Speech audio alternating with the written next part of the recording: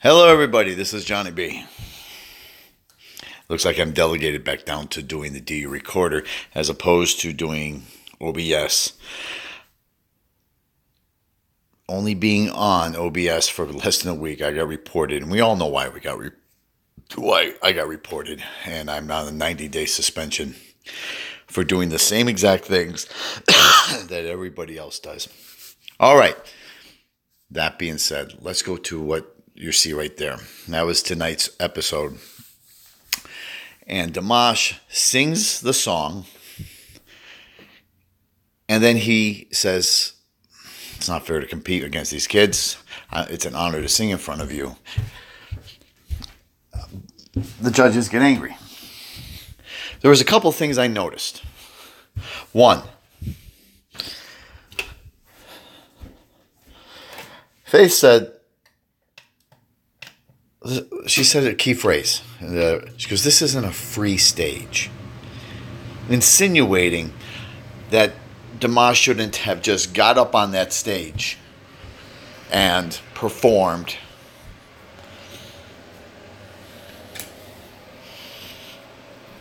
In other words, he was invited for a competition.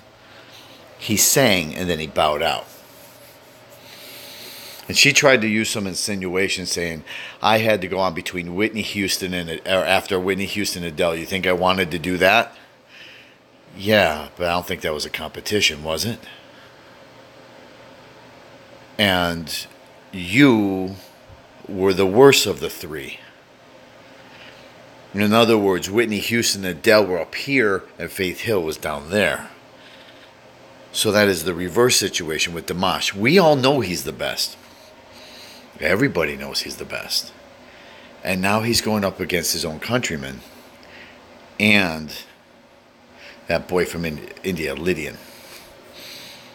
The only thing I wonder is, did the judges ding Daniela once Dimash dropped out? I wondered that. I said, did they ding? Did they ding her? But she handled it very nicely.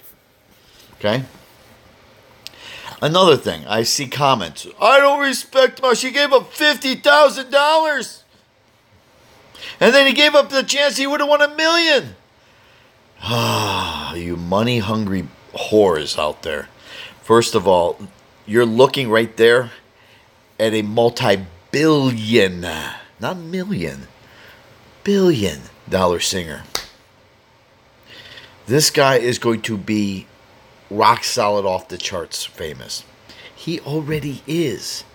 Just because Americans are too ignorant to understand. They think, I'm American. I live here.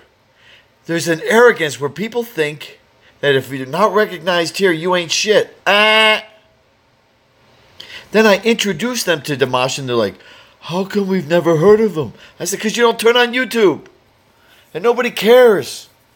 Most of the time, we don't care what Americans think. For crying out loud. You voted for Hillary. So obviously you don't... No, okay. That was a joke. Kind of. So... I had to throw a joke in there.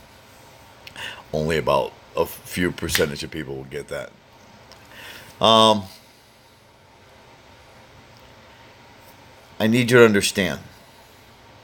His parents are a big part of his life. Imagine him sitting around. His parents don't look like this at all. They don't like the optics of it, nothing. Imagine if you're his parents and go, wait a second. You can't win this, Dimash. Why? You beat kids. Maybe he brought it up to them. You don't know. Because he's that type of person. He goes, I can't beat kids. And if I do beat them, and most likely I will, I look like, so that's all you can do is beat kids, huh? You can beat a 9-year-old and a 12-year-old. Woo! Big superstar. Right? In other words, he had a no-win situation on that show. I told you guys the format of the world's best ABC show was dog shit. I know, I'm going to lose followers because I speak the truth and I speak words that people don't like to hear. Okay? But I'm going to tell you how I feel. I'm not going to play any... I hate telling people what they want to hear. I'm going to tell you the truth. Okay? Dimash didn't need this show, and the best thing he could have done was drop out. There will be some people that you'll never get 100%. Never get 100%. Okay? Look at the people who hated me so much, they reported me so that I get a 90-day suspension.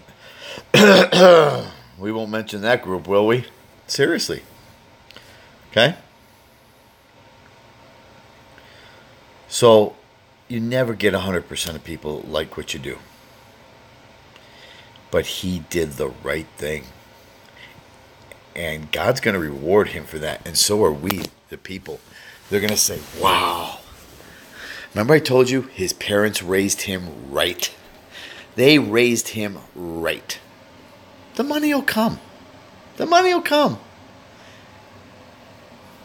His parents are sitting there going, you don't need that. And how dare RuPaul? RuPaul, fuck off. Seriously. You know, this is just bullshit.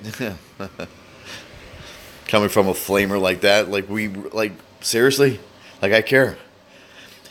You were the one so arrogant on the first show going, we just discovered a star. Yeah, you may have discovered it. He's been discovered a long time ago, douchebag. We didn't need your permission, RuPaul. He's going to be fine with or without you. In fact, I think he does much better without you. Okay? That's my little tantrum on RuPaul. Can't stand that guy. All right, guys. It's good to be back. I'm going to post this one. Peace.